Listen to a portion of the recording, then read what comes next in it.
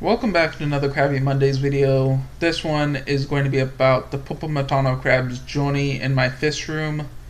The first few pictures I'm going to show you is of the first tank. I'm just going to go through each tank, talk a little bit about them, and show you pictures or sometimes video of the process that I took to set them up, or basically just, show you each different enclosure I've kept them in to kind of give you an idea of what they've been through in my care. And 5 have molted so far. 4 of them molted this past week. I'm filming this on Sunday, June 18th, the day before it's going out. I am actually sitting down. I am editing the vlog, or the video rather. This part's the vlog. But I am editing the vlog the day before it goes out. This is why I can't keep doing this, because this may, if I'm not done by 8, I'm done. I have to be done, because some of these videos take me till midnight to edit, and I just cannot keep doing that daily, trying to maintain threads on PR Aquatics forums and everything else. I'm going to ramble here. Sorry for the notification. But I'm going to show you the first few pictures of the first tank I kept them in. After that, I'm just going to talk about it, film another vlog clip, talk about it, and tell you what the next clips are going to be about. So sit tight and stay tuned.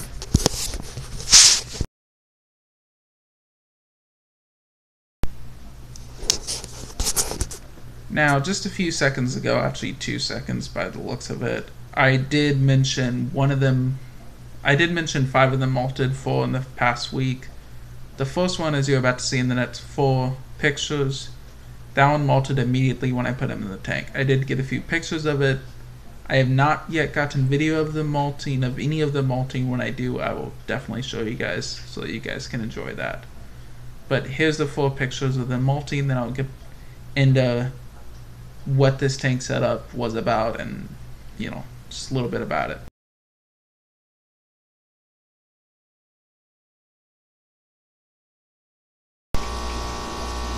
Okay guys, welcome back to the clip. That setup was actually in this tank here. I'm not going to get any closer because I just want to be able to get out of here a lot quicker, but that tank is the one that I had the Purple Matano Crabs in to begin with. It was supposed to just be a temporary setup, and it was. I got them out within like 1 or 2 weeks, and I put them in this one. So that I could house them. Hopefully, I was thinking about egg crate. Well, at first it was the blue containers that I got out of the Dollar Tree, and then basically I was like, well, they're climbing out of that, which I'll show you a clip after this, and I put them in the egg crate, which you can see the Tinkering Tuesday and the Crabby Monday video of them, basically me making that and them climbing out of it. So I put all that work and energy into it. But back to this tank, since that I might actually just edit that out and have it be a separate, the first part of the next part of the vlog, basically. But this tank, these both were on the same pump, and sorry for the glare, I'm trying to tap the screen so it isn't so glary. But basically I have a pump back there, you can't see it, but it's in the middle of the glare. Let's try to block that out. Yeah, that's still not really doing much. It is brightening up the camera though. But basically there's a pump back there that was pumping air into both of these tanks, and it wouldn't work to pump them into both because I was planning on 4 in this one, 4 in that one, but it only pumped to this one, so I had a T-splitter on it. It only pumped to this one, so I decided this one's going to be the tank I'm going to put them in. I took the T-splitter off because there was no point in it. And that's basically what happened there. And now I'm going to basically edit this in and show you the next 2 clips for those 2 tanks, which is just basically taken from the introduction to Crabby Mondays and the Crabby Monday video where they climbed through the egg crate dividers, which is so fantastic. But I love these crabs, they're my favorite pets, and I'm actually going to get back to that at the end of this video if I have time, so stay tuned. Great. This is what I'm talking about, people. I thought these slits would not allow them to get out. And what happened, I got to like this one right here. I got to this one right here, and I just see the crab trying to climb out the bottom slit, and I'm like, really, you know, I'm watching you.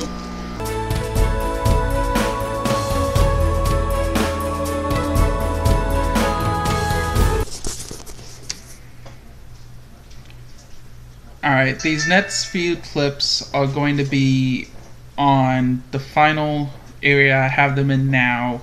That's going to last them at least a month, and once they get moved, that will be like the final destination for what I'm doing with them as far as breeding and everything else. So sit tight once again and stay tuned, and I really need to stop trying to be so punny. I'm such a tryhard. It just...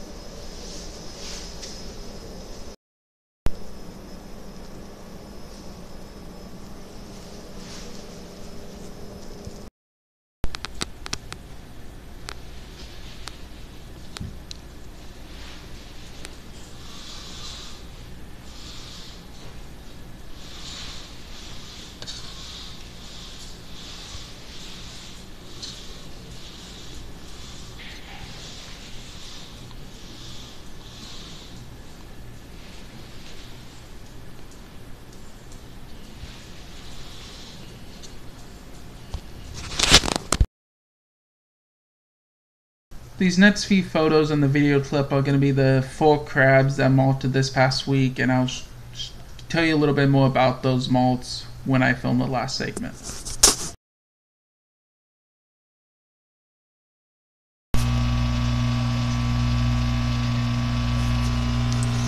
What the fudge?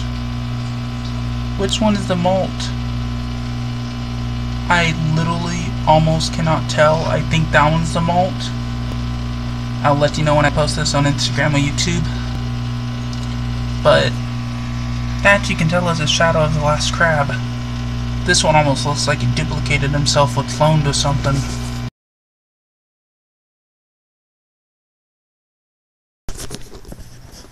I'm not sure if you're going to be able to tell, but the part of the photo that's exactly in the center, right above the branch, is where the molt is. The bottom is the crab. Above the molt is a triangle of Indian almond leaf that the crab has not eaten, I don't think, to this day.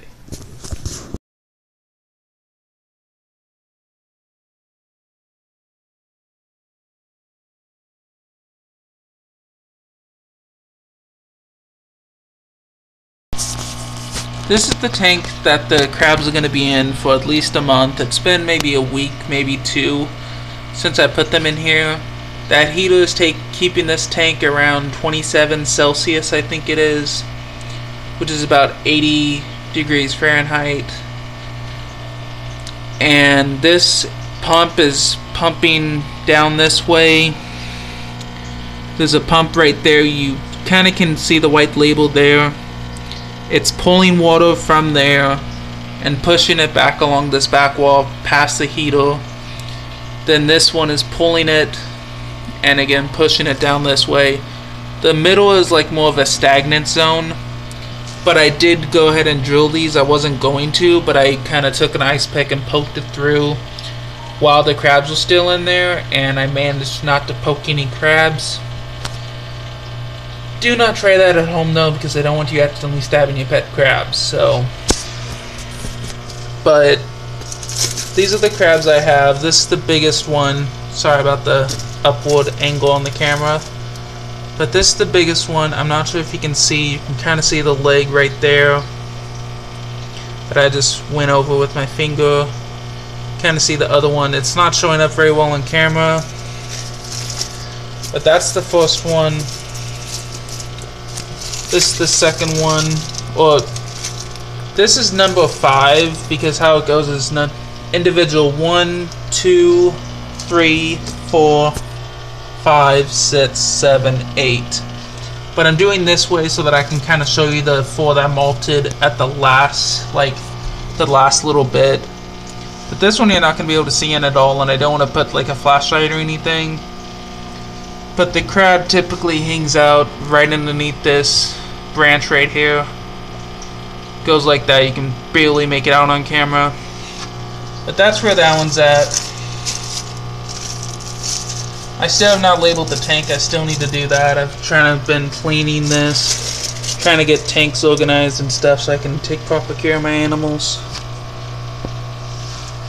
The crab's right there. Again, it's shrouded in shadow. That's the Indian almond leaf. I put one in each tank. I think this one actually ate his. Yeah, this one ate his. You can't see it on video. This one ate his, this one ate his, and I don't know if the rest ate theirs. But this one obviously did not. Again, this one's number 2 that I'm closing up now. I'll show you number 5. Number 6 next. This is number 6. Again, you won't be able to see him. Not just because of the darkness, though. There's also... he likes hiding right underneath the stump of this driftwood that's like right there. So even if he could really try to see him, you still wouldn't really be able to see him. You know what? Let there be light. Let me put a lamp up here so you guys can actually see the crabs. How about that? Alright. Okay. So let's open this one back up. Let's actually go with number 1. See, there's number 1 right there. Boop. That's number 1. I'm going to go ahead and order in the numbers just so that I can kind of keep it straight in my mind. This one's number 2. You can kind of see him right there. And now, because I want to make it convoluted and actually I want to make the molts easier to talk about, I'm going to go ahead with number 5 back here. You can almost kind of see him right there, his legs sticking out. I do check these every day. I don't typically check them on Sundays, but given I'm filming a video for YouTube, I kind of have to, I kind of, have to show you guys because it's not fair if I don't. You can kind of see him again. He's kind of hiding right down there. Kind of see his leg. Now for the 4 that molted, I'm going to try to remember by memory, recite by memory, how big these azuvias were. And I'm going to show you an azuvia when I get to number 8, which I'm going to get to last. But this one's number 7. You can see him right there. When this one molted, I measured its azuvia, which is the shed exoskeleton. This one was 16 millimeters in width, and each time they molt, they grow. So now he's a little bit bigger. I'm not sure by how much. That's why I'm measuring the azuvias to see the shed exoskeletons to see how much they grow per molt, to estimate how long it would take a crab to grow to full size. Once I figure out what is full size with these crabs. This one, you can see it right down there. This one's azuvia was 11 millimeters if I'm remembering correctly. So that one's a little bit bigger now. And at 11 millimeters, you can't really tell the sets. That's kind of a juvenile. Nope. Number 4, I'm going to show you now. can definitely see them like right there. You can kind of see how the legs are more brown. And I mean, just going back to this one even, let's go ahead and open this one back up real quick. You can see that his legs are more like, they're more dark purple like the rest of his body. So, I mean, I'm not sure if this is like adult coloration or what, but it definitely is intriguing why his legs are going more brown now. But that's interesting because all the like many of the pictures you see are brown crab with like a purple back, and when I got these they were all completely dark purple. So I was like a little bit confused about that, but it seems like it may just be the adult coloration that they were showing. And then this one has the Zuvia still in it. That's the Zuvia, that's a shed exoskeleton. That's actually where the crab was in the picture that you saw, the last picture I showed. This is number 8. That Zuvia was 18 millimeters, same as this one's. And given they both molted like literally 2 days apart, and they had basically the same measurement on the shed exoskeleton, I'm suspecting these two, number 4 and number 8, are from the same generation. They may not be siblings. I still have to breed them to test that hypothesis and to see if that's even a possibility.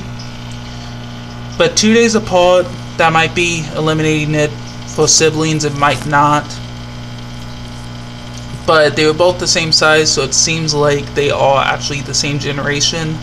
So I'm not going to be breeding these two together. That one I think is a male. This one I suspect is a female because of the underside of the crab. The Zuvia, actually, I looked at the Zuvia and this one shows signs of being a female. Now I don't know if, like, I don't think she's ready to breed at this point. If she is, then that's too bad because I'm not going to. This one, I think it was a male based on the Zuvia, but again, I'm not sure if he's ready to breed because I'm not willing to take the crab out. Given the number 8 just molted yesterday, I'm really super not comfortable with trying to take any of them out or anything. I'm trying to put the light back down on the immersed growth bin. But number 8 just molted yesterday, so I'm not going to be picking her up anytime soon. I did take out number 7 because that was the one that molted the same day as number 4. And again, number 4 was like 11 millimeters. Excuse me, number 7 was 16 if I'm remembering correctly offhand. So I'm just trying to figure out what their breeding process is, and basically how I would figure that out is breeding them, raising the crablets, and seeing how the siblings molt from one another. Like basically if they all molt on the same day, and that's how you know they're siblings. If siblings molt 2 or 3 days apart sometimes. If it's dependent on food, if it's dependent on temp, if it's like, there's a lot of things I want to test with the crabs. Not just these, but vampire crabs, mandarin crabs, panther crabs, all different types of freshwater crabs, even brackish water crabs, like red-clawed crabs when they come out of the water. There's also bait-tick crabs, and then the saltwater crabs, like the saltwater pom-pom crab, which is not to be confused with the freshwater pom-pom crab. Yeah. And that kind of brings me to my last point I'd like to mention. I'm super into crabs. There's never a dull moment with these guys. There never has been. They haven't died yet. That would be like the only dull moment there would be. There's been full successful molts, and I am a Christian, and I thank the Lord for that, because honestly, that shows that they were taken good care of, or they were recently collected from the wild. I don't know which it is. I really, I don't know, I care because these are probably wild caught. I don't know of anyone who's culturing these crabs. I want to, and my whole goal with this fish room, which is soon to become a crab room actually, because all of those shrimp tanks will probably become crab tanks, except a few I might put the different shrimps in that Aquatic Arts offers for the breeding colony, like 20 shrimp, 15 females, 5 males guaranteed. I might do that. I'm kind of iffy on that though, because I really love crabs and I'm really into crabs. I won't only keep crabs, I will keep some fish, like a pistogramma and some live barrows and stuff like that, but most of my hobby and most of what I'm going to be specializing as a business with Green Aquatics is crabs, because not a lot of people know about them. Few will actually can breed them, and if I can breed them on a commercial scale, I might be the first person to do that, the first company to do that, if you think of me as like the face of my company. But I'm super stoked for these crabs. I'm super stoked to just keep keeping them and eventually rearing them to adulthood where they are mature and they can breed, and then just have lots of little baby crablets running around. I will show you this real quick. I am working on getting these guys, I want to try to like have them going back like this. This is like level with the cinder block right there, so I am trying to get this set up so I can actually have an easier time. If they do breed, I'll probably just put them above them or whatever. Like, I don't exactly know why I'm doing this. I'm just doing it because it'll look a lot nicer and it'll allow me to keep a few more 10 gallons on here. And a lot more is actually changing in my fish room. I'm actually working on a top secret project that I will not tell anybody about. No one knows the exact, all the details except me and God. So it's something never before seen. I can almost guarantee that. I have not actually checked into that too much, but I haven't seen it anywhere, and I've researched this topic that I'm doing extensively because I'm the type of guy who researches almost everything he does, so I don't care what I keep. I'm glad I have not killed any Purple Matano crabs because there's not a lot of info. I got most of mine from Aquatic Arts, but I did research the panther crab extensively, which comes from the same lake system as these Purple Matano crabs.